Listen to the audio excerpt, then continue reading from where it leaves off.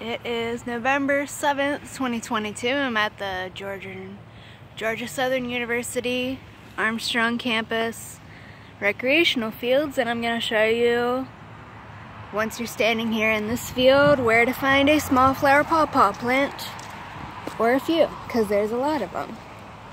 So we're walking into the woods this way. That way leads to a parking lot. So we're going in this way, and this is also how you get to the disc golf course, aka frisbee golf, but I guess they can't call it frisbee. So you just walk over this way. There's lots of giant trees over here.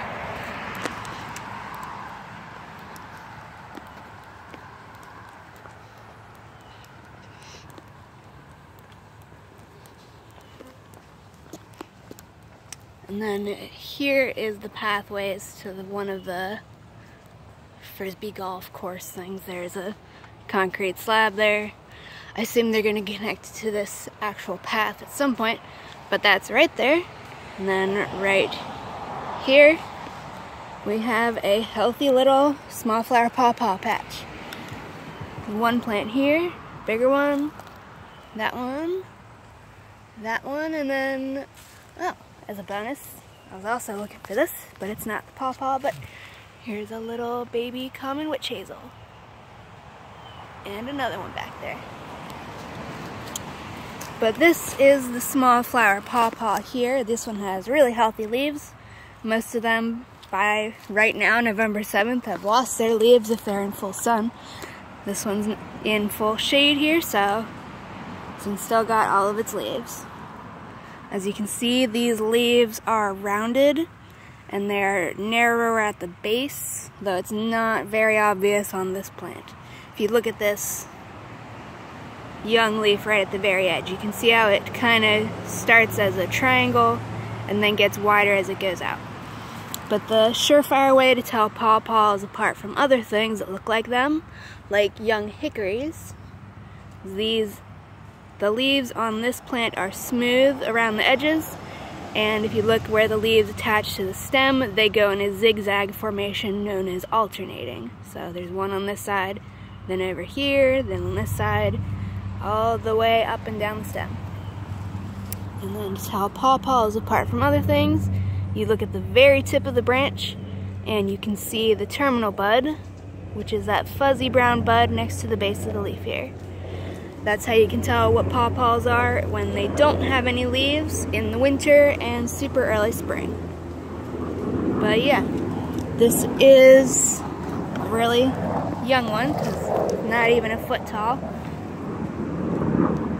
But in summer, well, late summer, these produce an edible fruit, although this fruit is smaller. Hold on, there's a truck.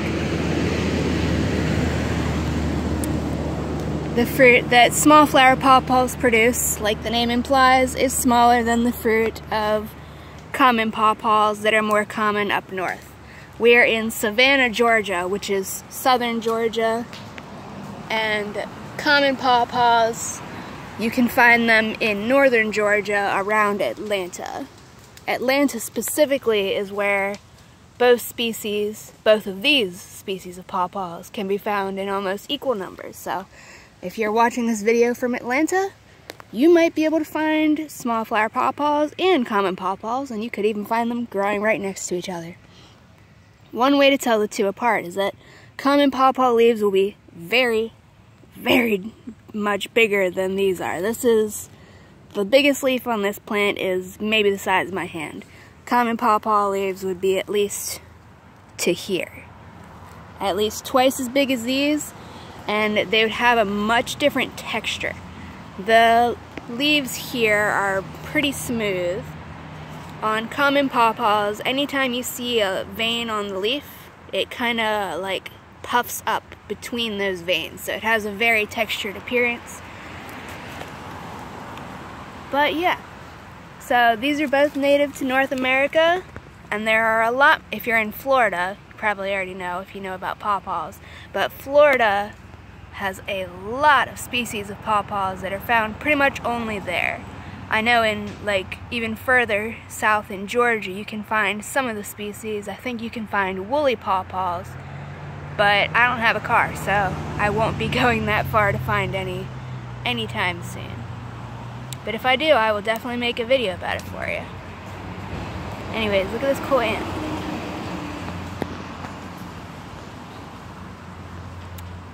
But yeah, apparently you can crumple up the leaves of pawpaws and they'll smell like green peppers, but COVID-19 kind of destroyed my sense of smell, so I can't really help with that one. But yeah, these are native plants, so if you are able to collect fruit and collect the seeds, you have to keep the seeds moist. They're like citrus. You cannot let them dry out or they'll just die. I found a little moth. So you're gonna get a video of this moth while I'm talking. If you want to plant the seeds, you have to keep them moist. You can wrap them up in a damp paper towel and put them in a plastic bag until you're ready to plant them.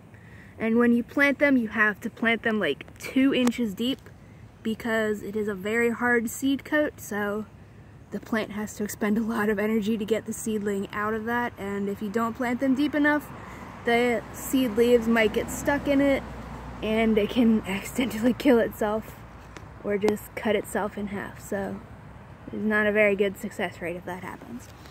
But unlike most seeds, you have to plant pawpaw seeds pointy side down. Pointy side up, because pawpaws are weird.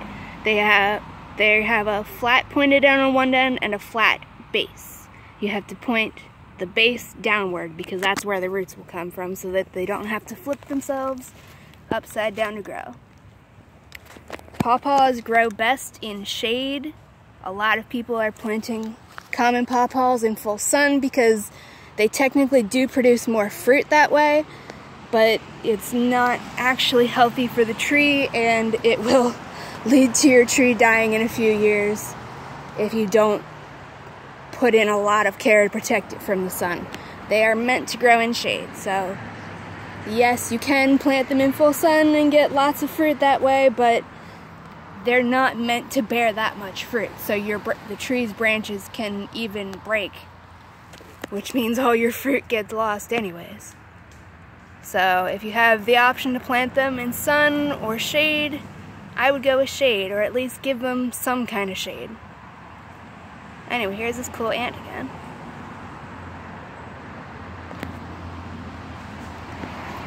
But yeah, if you do come here and you want one of these plants to take home, don't bother trying to take cuttings because they don't survive at all. I've not had any of them survive. Your best bet would be finding a really young one, like younger than this one here, and digging it up by the roots. Also, we're gonna look at this plant quick because I think, pretty sure this is a baby coral honeysuckle as opposed to Japanese honeysuckle. I'm not sure, but it looks like coral honeysuckle. And I know there's a coral honeysuckle plant around here somewhere, so guess we'll find out. And there's another one. Yeah, I think that's the coral honeysuckle, which should be around one of these sides. Let's see what lamppost this is. Oh, this is lamppost 9, so this is where the coral honeysuckles that was growing over here were. It might actually be, yep, that's it right there. Guess we can see if I can walk over here. Let's go around this way. So this video is just a bunch of things.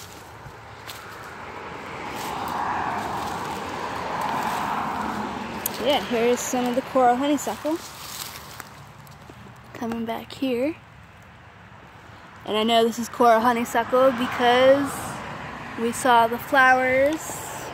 I'm assuming all the berries have been eaten by now. But assuming there's no snakes over here, we can walk over here. Stepping on some of the vine. Sorry, plant.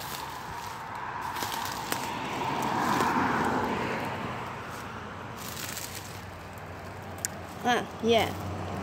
It's on that side of the fence. but if you see right, where's my hand at? Right there at the end.